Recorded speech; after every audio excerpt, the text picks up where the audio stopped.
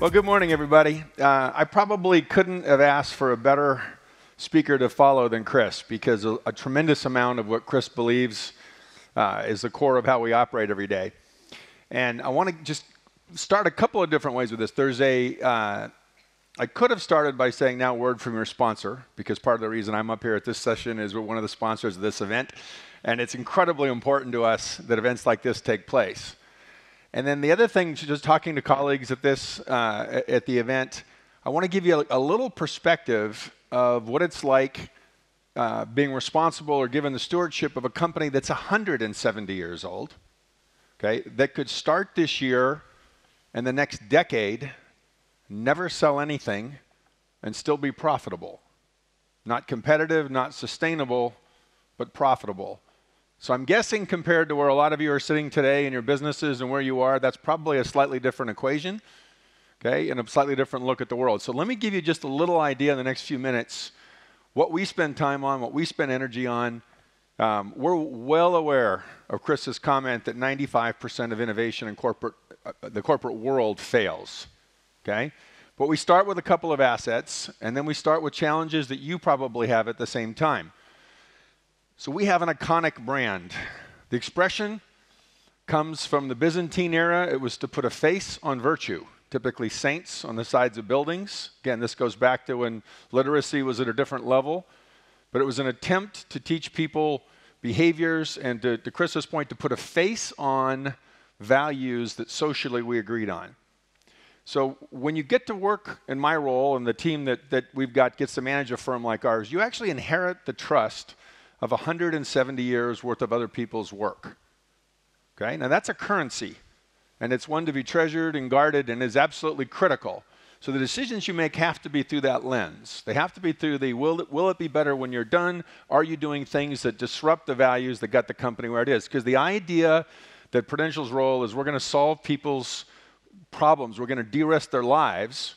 If that's they're worried about the birth of a child, if they're going to run out of money in retirement, they're not going to be able to pay their medical bills. What happens if the breadwinner dies in the family? These are emotional issues. And some of your technology and some of our clients, 26 plus million clients, is where the solutions lie. So when we get together, we just did this, our top 100 people, we bring in experts on demographics, people on medicine, people on data models. And I want to give you just a little bit of insight of the kinds of things we look at in our away days, our weekend strategy, sort of multi-day strategy meetings. And they're probably not dissimilar to where you see opportunity with your business, okay? Our goal in those sessions is, again, with our time frame and our financial strength, we look out about a decade in our strategic planning, okay? What's going to change with our consumer set in the next 10 years, and what do we need to look like 10 years from now to have another 170 years, okay? So in our world, demographics is destiny. This is a demographic wave you're looking at. Sometime next year, depending on the researcher you ask, sometime last year, the number of workers to retirees turned over, okay? So what does that mean? More people are in retirement than are working for the first time in 50 years. Now, if you're retired, okay, who's going to pay for those benefits? If you're working, how many people do I have to sustain? If you're a government policymaker, these people in retirement are living longer, healthier, and some of the other innovations are changing the quality of that lifestyle, and we need policies to address that. We used to look at, so we have 660,000 agents that represent us in Asia alone. We have 25,000 bank branches that distribute. So we think we're pretty good at getting local. But if you were at one of our meetings and we said, where are we going to open up next, or where are we going to deploy resources 10 years ago, that same meeting, we'd have said, well, you know, we're probably safer waiting for some establishment of banks in a location, some establishment of hospitals in a region, so we can provide our services with an ecosystem that makes sense. That's no longer true, okay? This is one of Jimmy Wales. He was with us, the founder of Wikipedia. These are the top 10 new languages on Wikipedia. Everybody speak all 10? One person in the back. Congratulations. That's amazing. What's the takeaway? Well, the information age, the idea that you now have an information middle class. There's lots of people here who are more versed than I am on the demographics on the web, on how many billions of people now have access to information they never had. Some of these are translation sites. You can tell by the statistics there. Some of them are actual real sites. But these consumers now simply need connectivity. But more importantly for our businesses, they come with an expectation it'll be on their terms. It'll be in their languages, right? It'll be in a space that they choose. So our choice is to rather miss them as clients or lose them as clients or adapt our models, including the face of the company. Do we have people that they can interact with that understand these cultures and languages? Because it's not typically just a language issue. We looked at medicine. This is probably, to me, one of the most interesting of all the stuff going on in AI. I mean, okay, AI. So the idea of large mathematical models calculating outcomes. Okay, that's innovative in a conference like this. To a bunch of actuaries, it's basically a faster slide rule. We've been doing demographic models. We've been doing actuarial tables since there was an industry. What's changed is the tools. Okay, if we were here 1990, okay, you would have had 50 people that were 100 years old in Singapore. You have 1,000 now. You also, by the way, would be celebrating at this conference the creation of the web, and one or two of you would know that someone was working on a device called the Palm Pilot that might be out in a few years, just to give you an idea of the mental context of when that was, okay? But all of a sudden, postpone and prevent illness is a real issue. This is a study, it's amazing. Michigan State did this, great database. Again, the sort of data engines you would expect to run the calculations, and it's a predictor of height. Now again, if we were here in 1990, science had known for about 10 years how to deal with single genetic disruption illnesses. Okay, single mutation illnesses. But most illnesses are multiple dynamics to them. So this model is multiple. Now, you would think at my size I chose height for a reason. I didn't. I would be somewhere on that far corner. And as my wife pointed out, the sample base here was scientists from an NHS property of all their genomes. So this is actually the height of thousands of scientists. You'll notice no one's my height that's a scientist, which my wife was the first to point out. So that apparently wasn't a career choice. But what's this matter to us? Well, what if the health proposition with our clients is we can help them live longer? What if we go from ensuring medical risk to helping a consumer's longevity? It's a different proposition. All right, how's it look in practice? Okay, one, on the ready for 100. Our Singapore team here did a project in Singapore. They told people there's 1,000 of your neighbors that have lived to be 100. Are you ready? What's your lifestyle look like at 100? There's financial considerations, there's medical considerations, there's social considerations. One of Chris's comments, one of the key elements with people post-retirement is their emotional well-being, not financial.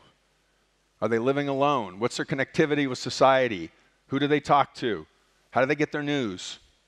Right? Those sorts of dynamics. So when we meet here in Singapore with healthcare providers and the government and in-home hospital care and in-home tech care, outpatient support, there's emotional support. These are all elements of how you're going to live with a population that 26% of thinks they're ready to live to be 100. It also needs new product and innovation. On the portfolio side, on assets, on financials, how are you going to fund that? Well, one, as an employer, we abolished a working age, 62 retirement age. Some very bright people in the world are above 62 years old. Okay, so that's one. On the product side, on the accumulation of wealth side, the technology we're bringing now is active asset management with artificial intelligence engines for asset allocation and deployment. Okay, on the medical side, and that's an accumulation product system and a decumulation. How do you make that money last through that period of time? On the health side, far left, Babylon. We're bringing Babylon's technology to 12 countries in Asia. It's an artificial intelligence diagnostic and preventative tool on your phone. Okay, should you make, now, you hear in these conferences, and Chris mentioned it, the non-banked. Non-bank consumers are also often non-health protected consumers. It's often a material disruption in their lives to seek medical care, not just the cost. It may be hours away.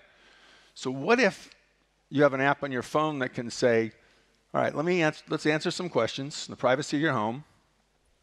Maybe you should go see a doctor, triage. Okay, be one of the single best benefits of it. We're taking that to 12 countries. Far right-hand side, the cow, was supposed to look like a cow. That's from Ghana.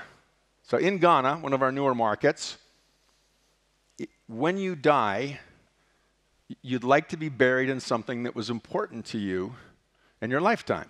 So if you're a golfer, it's a golf bag. If you're a fisherman, it's a fish. Okay? They're very interesting.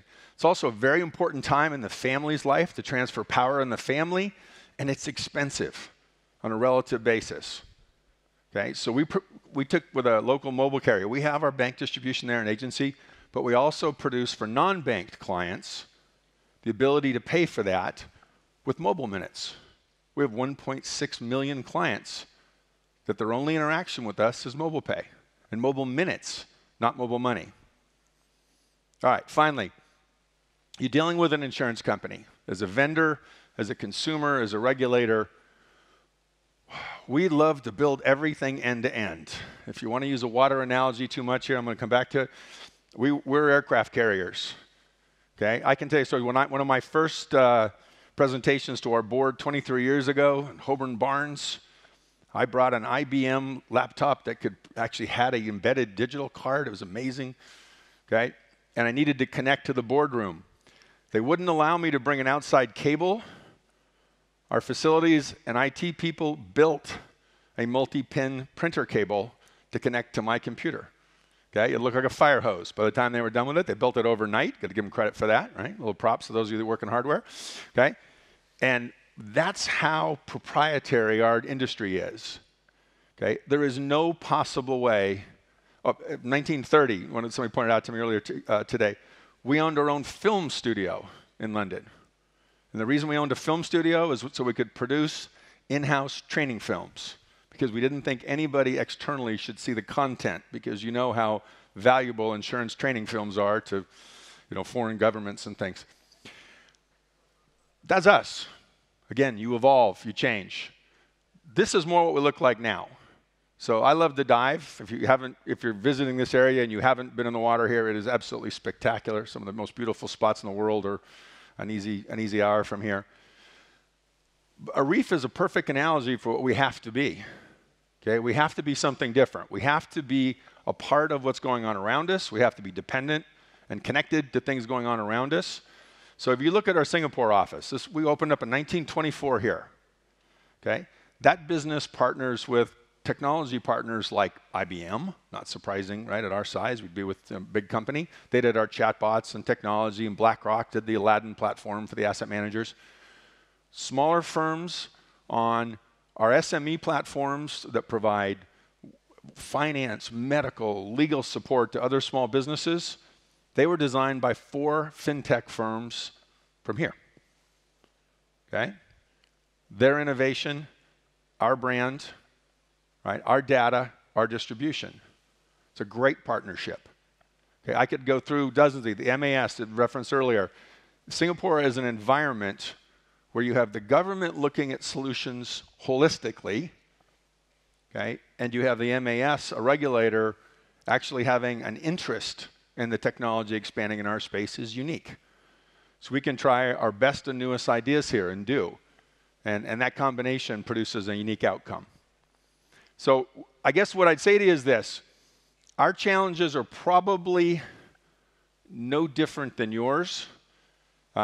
It is about how do we get to people on their terms. In a lot of ways for us, tech is a prerequisite. If a consumer in China wants to pay with Alipay or WeChat, that's not our decision. Okay? That's the consumer's decision. Our decision, are we going to be successful in that market or not? So we have to adapt. Okay? Our core businesses of de-risking people's lives, de-risking things they care about, hasn't changed any. And somewhere in this room, okay, if we're going to collectively as a society, if we're going to collectively care about what comes next, we're going to need solutions that take care of a much larger part of the population with much more information, who's going to live a lot longer, who's going to see medical as longevity, right, as preventative and well care. And there's huge social implications in that. There's moral implications in that. There's security implications in that. And candidly, we need your help with that. So thank you for your time this morning. Hope you enjoy the conference.